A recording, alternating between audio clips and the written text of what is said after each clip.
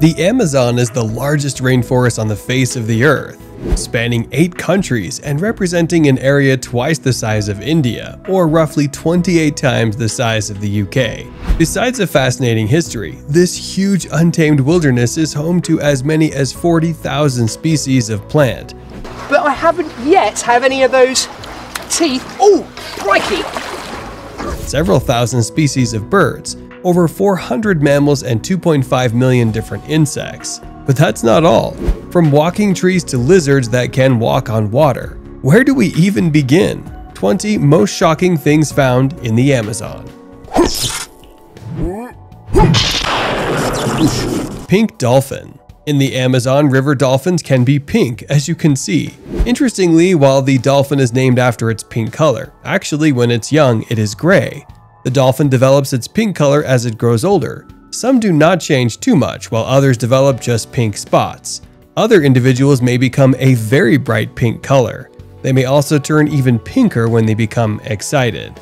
The color of this dolphin can depend on a variety of factors such as diet, how much sunlight they are exposed to, and behavior, as well as placement of their capillaries, though experts are not completely sure of the factors that lead to their unusual coloration. This Amazon dolphin, also known as the boto locally, lives only in freshwater, and they are found throughout much of the river basins in this region. Although most people are only familiar with dolphin species that live in the ocean, out of the 5 freshwater species of dolphins, the pink river dolphin is the biggest. Measuring up to 9 feet and weighing up to 400 pounds, they are incredibly curious, outgoing animals, and known to be fairly friendly with people. However, the truth is that the boto, one of the few remaining freshwater dolphin species on Earth, is still something of an enigma. What they captured deep inside the Amazon jungle defies all logic, and what's with this unusual photo of some civilian just casually posing with some sort of Amazonian Bigfoot? Many will be familiar with tales of the Sasquatch of North America and the Yeti of the Himalayas. But have you heard of the Bigfoot of the Amazon? The vast Amazonian jungles of western Brazil and eastern Peru are said to harbor a huge monster that is wrapped in mystery and local legend. Reputed to be the wildest, rarest, most mysterious and terrifying denizen of the rainforest. Nearly every indigenous tribe in these regions has a word for the creature, which can usually be translated as the roaring animal. Its most common name is the Mapinguari, but it's also known as simply Bicho, which means beast. Descriptions of the beast are also very widely. Classic stories describe it as a werewolf-like Indian shaman who discovered the secret of immortality, but paid for it by being transformed into a horrible monster. But how horrible could it be if it's willing to pose for photos with tourists? It even looks like it has a smile on its face. Comment below with hashtag open discussion, and let us know what you think of this photo. Mysterious boiling river. Known by natives of the deep Amazonian forest as Chanay Timpishka. The mysterious river with boiling water is located in Peru near an ancient pilgrimage area. The stream has a depth of about 20 feet and a width of about 80 feet, flows for over 4 miles inside the jungle, and maintains a temperature that in some areas can reach 95 degrees Celsius. This is a very high degree of heat and is sufficient to kill any form of life, including humans, in a matter of minutes. Until 2011, most scholars thought that the boiling river was just a popular legend, but they were forced to change their mind when a young Peruvian with a passion for geology decided to go in search of this mysterious place. He managed to find the boiling river, proving that the river that kills really exists. It also led to a discovery of the existence of a torturous underground geothermal network capable of bringing the boiling water to resurface many miles away. The most shocking part of this discovery is that there is an absence of volcanoes in the nearby area. Rivers with waters at boiling temperatures are not unheard of, and many exist across the globe. However, they are usually found close to volcanoes. Silkhenge. These strange and tiny structures, each small enough to fit on a fingertip, have captivated and perplexed scientists since the first one was discovered in Peru, a tapering central cone ringed by delicate silk pillars reminiscent of Stonehenge. And the mysterious silk structure known as Silkhenge has been captured in this remarkable high-resolution new video. Video of spiderlings breaking out of the web towers revealed that these strange structures serve as protective fences around spider egg sacs, but the species of spider behind the structures has yet to be identified. Not only are the clever spiders still unidentified, no one has ever seen the arachnids actually make these works of art, a central tower of silk. With a fence of silk spires surrounding it, scientists were baffled, and why the arachnid would go to such enormous lengths didn't make any sense. The detail captured by the footage could theoretically help arachnologists identify the type of spider by revealing the kind of silk it spins. These graceful stalks, which form a fence around 2 or 3 eggs, could be meant to protect spider babies from parasitic wasps that prey on that species. For now, silk henge discoveries are few and far between, but each find tells researchers a little more about this mysterious spider architect. Blue poison dart frog. These little frogs are easily recognized by their blue color, which is generally darker on the limbs and belly and overlaid with black spots or patches, especially on the head and back. Blue poison dart frogs are active during the day and can be found hiding among boulders and debris, near streams and among leaf litter on the forest floor. However, they lack toe webbing and are poor swimmers, so they're not found in the water. These frogs are carnivorous and survive on a diet of small insects, including fruit flies, termites, ants, young crickets, and some smaller species of beetles. They're excellent opportunistic hunters, relying on their long, sticky tongues to flash out and catch fast-moving prey in the blink of an eye. But no matter what you do, never touch them. As their name implies, poison dart frogs can release toxins from the skin that are distasteful and potentially lethal to would-be predators. The frog's poison is found in their skin, making them too toxic to even touch. A single specimen measuring 2 inches has enough venom to kill 10 grown men. The indigenous people of the Amazon have used its powerful venom for centuries to tip their blowgun darts when hunting, hence the species name. Still, despite its poisonous ways, blue poison frogs are known as the jewels of the rainforest. Rock art. Recently, a team of archaeologists discovered tens of thousands of perfectly preserved cave paintings in an 8-mile stretch of cliff deep within the Amazon forest. The cave paintings, dating back around 12,000 years, feature images of various animals, including long extinct ones, such as giant sloths, camelids, and mastodons. Some people have even nicknamed the newly found the Sistine Chapel of the Ancients. The images were produced by the earliest people to live in western Amazonia. According to the experts, the paintings show how these early humans hunted, farmed, fished, and reconstructed the land. It is likely art was a powerful part of culture and a way for people to connect socially. The pictures show how people would have lived amongst giant, now extinct animals which they hunted. Their date is based partly on their depictions of now extinct Ice Age animals, such as the mastodon, a prehistoric relative of the elephant that hasn't roamed South America for at least 12,000 years. These animals were all seen and painted by some of the very first humans ever to reach the Amazon. Their pictures give a glimpse into a lost ancient civilization, and the sheer scale of these paintings will take generations to study. Golden lion tamarin. Nice hairdo, right? Golden lion tamarins are small social Amazonian primates with a magnificent reddish gold coat and a long, back-swept mane. Lion tamarins obviously take their name from their impressive manes, thick rings of hair reminiscent of Africa's great cats. Its abundant golden hair frames a charismatic black face and covers its small body and tail. Despite their name, these rare primates have far more in common with their monkey relatives than any feline. Still, these monkeys are cool cats for sure.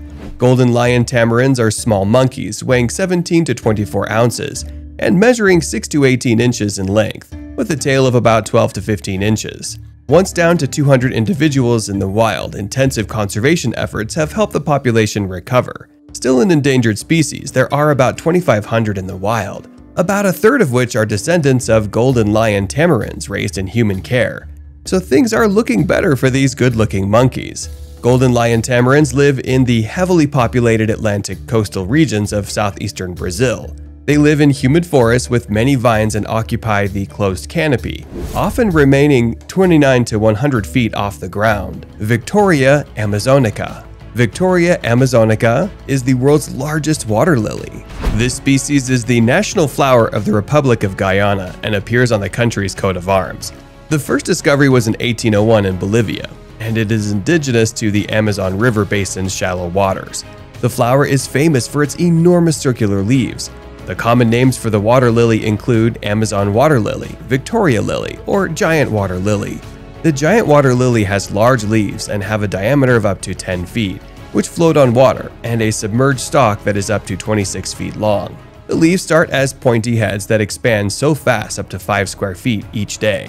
Under the surface, the leaves are red and have sharp spines that defend the plant from herbivorous fish. The species' flowers are short-lived and last about 48 hours, appearing as white when it opens, initially as female. The sweet scent they emit attracts beetles, which carry pollen from other plants. After the transfer of the pollen, the flower shuts as fertilization takes place to trap the beetles inside.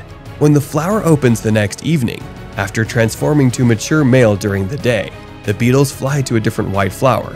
After this process, the flower closes up, descending below the water surface. Arapaima gigas. The arapaima is the largest freshwater fish with scales in the world and can be found in the South American tropical waters of the Amazon basin. They can truly be monstrous in size. The largest recorded arapaima had a staggering weight of 440 pounds and a whopping length of almost 15 feet. Owing to overfishing, large arapaima of more than 6.6 feet are seldom found in the wild today. However, there are still some monsters out there. As air breathers, arapaimas can only stay underwater for 10 to 20 minutes, and it can survive a day out of water altogether. It eats fish, but also birds, lizards, and small mammals, crushing its prey with its tooth-covered tongue. This evolutionary masterpiece has an even greater trick: its scales, which researchers have compared to a bulletproof vest.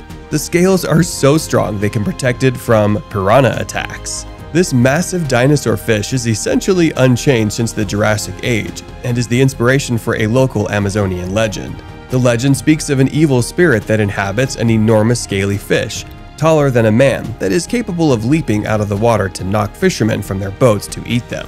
So believable is this legend that the fish are known as the Amazon assassin. Tree invading fruit jabuticaba. If you happen across one of these trees, it might seem as if it's under attack by purple balls.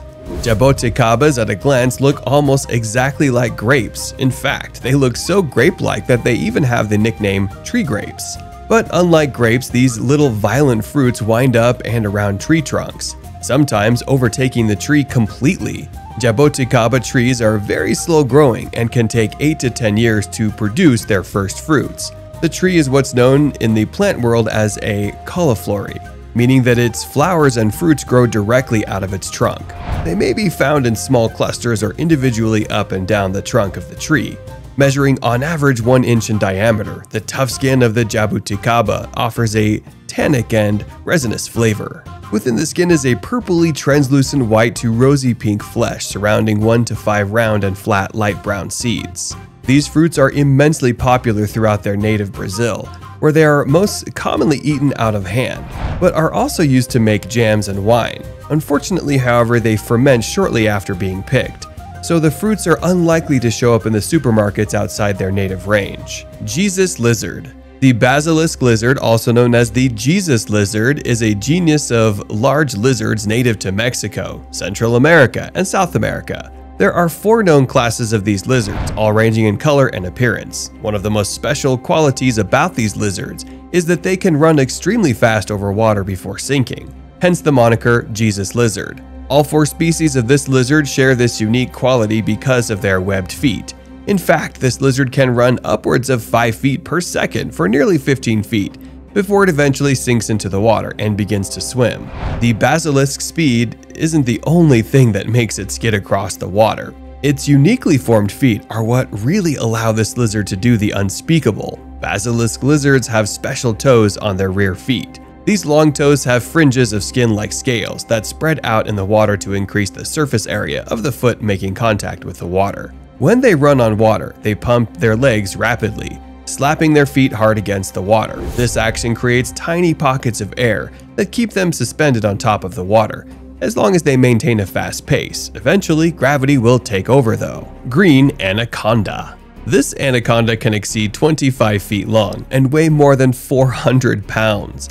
The green anaconda is a constrictor snake of the boa family, endemic from the tropical rivers of South America. Of all the snakes, this one has the highest weight and is perhaps the largest known snake. The anaconda is a dark green in color, with oval black spots and ochre on the flanks. and the end of the tail shows yellow and black designs that are unique to each one. The body is broad and muscular, adapted to kill their prey by constriction. The head is narrow, and the nostrils and eyes are in an elevated position to make breathing and perception easier during the long periods that the anaconda spends submerged. Their powerful muscles make them skillful swimmers. It can travel short distances underwater or on the surface very quickly, where it's capable of reaching a speed of 20 feet per second.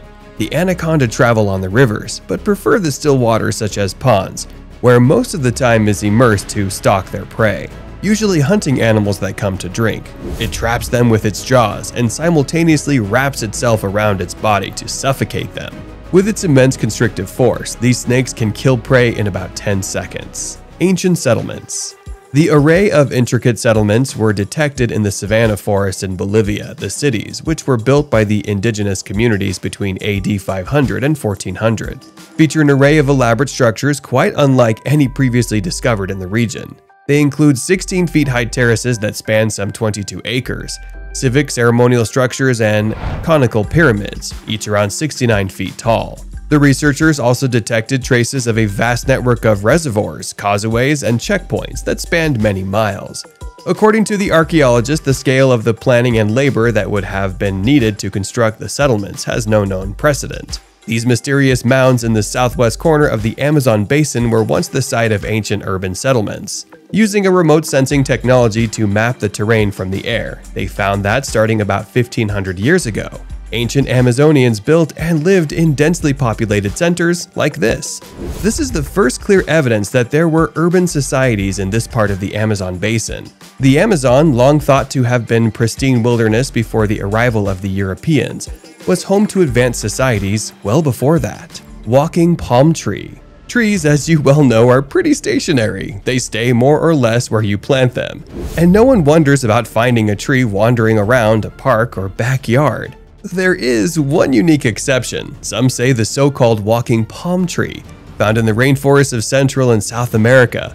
The tree slowly walks from shade to sunlight by growing new roots toward the light and allowing the old roots, interfering with its wanderlust, to die. Many people believe it can literally walk around. This is because of its unusual root system. While most trees have one trunk, the palm splits into many smaller roots a few feet off the ground, giving it the appearance of many little legs. The amazing ambulatory ability of the walking tree has been told by rainforest guides to tourists for years, and appears in many sources as an amazing plant adaptation. They must compete with the neighboring trees in the forest that crowd in on them for two things essential to plant life: nutrient-providing soil or biomass, and sunlight. Scientists soon began to realize that the walking palm employs a method for moving on when the soil is stripped of its meager nutrients.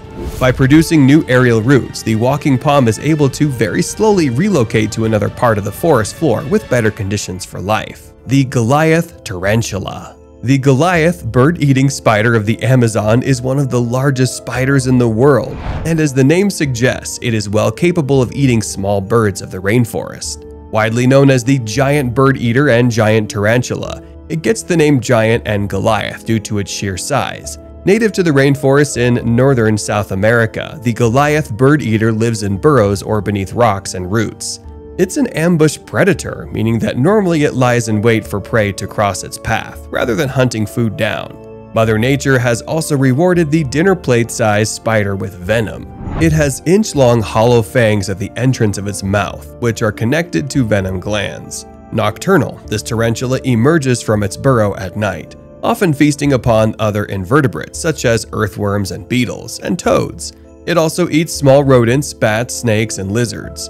Although venomous with inch-long fangs, the Goliath bird-eater's bite will not kill a person. It will, however, hurt quite a bit, and has been described as somewhere between the pain of a wasp sting and hammering a nail into your hand. However, the spider is not a threat to humans unless it is threatened or disturbed. The Hoatzin. It's certainly a fascinating bird. The words that best describe this bird is a phoenix crossed with a dinosaur. With their lumpish bodies and spiked crests and blue faces, they can be seen squatting in the foliage of the Amazon in South America, making chuffing noises. But don't get too close, not because it's dangerous or anything, it just smells really bad. The bird is often referred to as the stink bird, And the reason why it smells so bad brings up the first point about how this is a bird like no other. A cow's digestive system is constituted by a number of different stomachs that merely hold leaves and grass until bacteria within its gut convert them all. The bacteria that convert this biomass into nutrition release methane in the process that the cow will later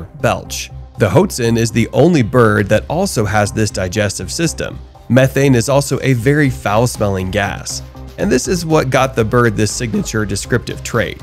It's also because of this that the hoatzin gets its entire diet from eating leaves, while other birds typically require the consumption of some form of meat or fruit. A meal takes up to 45 hours to pass through their systems.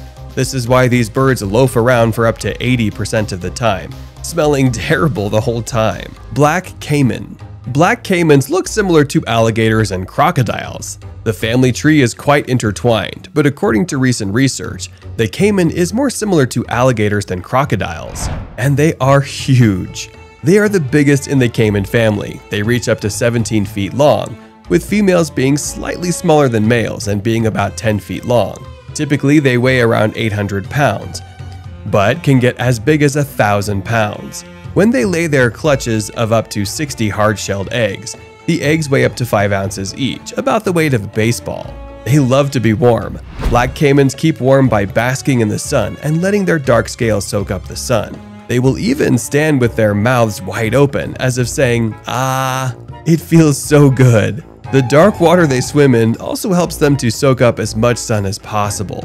But you don't want to get too close. While black caimans aren't the most aggressive member of the crocodile, caiman, and alligator family, you shouldn't try to touch one. These are wild animals, and they can be very territorial, especially if they have a nest and eggs nearby. While you shouldn't be terrified of these animals, they have been known to attack over 80 people in the last 20 years. Rafflesia flower. With the largest flower in the world and an obnoxious smell of rotten flesh. The Rafflesia is also known as the corpse flower plant, and it is unique in every way possible. This plant is a complete parasite lacking roots, stems, and leaves of any kind, but lives attached to its host plant. The main body of the plant, consisting of thread-like strands of tissue, is completely embedded within the host tissues. The flowers themselves are as large as 3 feet in diameter. When ready to reproduce, the Rafflesia generates maroon or magenta colored buds that develop over a period of a year into a large cabbage-shaped size and finally blooms to form the gigantic flower. The foul, rotten flesh type of smell attracts feeding flies. Though the flies receive no benefits from the flower, when they sit on the flower attracted by its smell, the pollen sticks to their backs. When these flies move to a female flower, they deposit the pollen on these flowers, allowing fertilization to occur. The fruits produced are small and fleshy, with thousands of seeds. These fruits are consumed by tree shrews, who then help disperse the seeds of the plant. It is rare and fairly hard to locate, as the buds take many months to develop, and the flower lasts just for a few days. Potu. Masters of disguise, potu birds are only active at night, and thus sleep during the day. Not only do their bugged-out eyes help the birds see efficiently in the dark, but they can locate a tiny insect from a far distance away. This makes the potu a very talented hunter. Its big eyes make it look almost like a puppet, a creation from a Jim Henson movie. The potu is certainly a one-of-a-kind in the animal world, sometimes called poor me ones, after their haunting calls. They are also known to be extremely vocal. You're probably used to waking up to birds chirping merrily in the morning, but the potu's call is different. It's less of a chirp and more like a weird shout. The potu cries for the moon. According to legend, the bird's call is the mournful lament of a spirit in love with a distant spirit of the moon. However, the potu is known for its camouflage, which it uses as a defense against local predators. It looks identical to a tree branch or a piece of wood, and unless predators know exactly what they're looking for, potus can easily deceive them. Although potu birds have small beaks, their mouths are huge. Their wide, large mouths help them catch moths, beetles, and other insects during the night. Bullet ant. It may be only an inch long, but the bullet ant has an excruciating sting that leaves victims in agony, including temporary paralysis and hallucinations. Sometimes called the 24-hour ant or conga ant, its sting can deliver a positively gargantuan amount of pain. Those who have had the severe misfortune of being stung by this tiny rainforest creature say the pain is unequal to anything else on Earth. What's more, a group of indigenous Brazilians native to the state of Amazonas uses the sting in an important initiation rite for their most fearsome warriors. A native group of Amazonians who live in what is today Brazil are not only known for their use of the bullet ant venom in the initiation rites for young men coming of age. Tribe members first soak the critters in a natural sedative, rendering them unconscious. The ants are then woven into gloves made of leaves and placed into the hands of boys as young as age 12, with the stingers facing inwards. What happens next is perhaps predictable. The ants wake up, madder than haters, and proceed to sting the unfortunate souls. Muscle spasms, disorientation, and even hallucinations tend to follow. But young warriors don't experience this agonizing ritual just once. They must go through the ceremony 20 times before they're fully considered adults. Electric eel. Found in the Amazon rivers, instead of biting or stinging their prey, these creatures release up to 600 volts of electricity. This is the electric eel. What would happen if you encountered one? Or how about a pool full of them? If you're hoping to jump into a pool full of electric eels, you might not have a chance to get into the water. That's because if the eels see you standing outside the pool, they might jump out and shock you. That's right. When electric eels see a threat, they're able to jump up and zap you. This packs an even greater punch than they would have while in the water. Although electric eels don't hunt humans and aren't something we should be afraid of in our daily lives, they will definitely shock you if they think you're a threat, or something they could eat. As soon as you enter the water, the fish will let out an electric discharge. It does this by using 3 electric organs within its body. These organs contain electrolytes, and the eel uses them to navigate and communicate as well as shock its prey. The first electric shock is used to locate you. Once that happens and the eel spots you, the eel will release a second electric shock. If the shock were to come from a full-sized adult, it would be equal to 600 volts of electricity. If you survive with shocks like these, you'd still experience the effects months, if not years later. See, there's more to the Amazon region than meets the eye. These videos show you many different sides to this powerful place, but we can't help but be hungry for more. So, like and subscribe if you're as hungry as we are.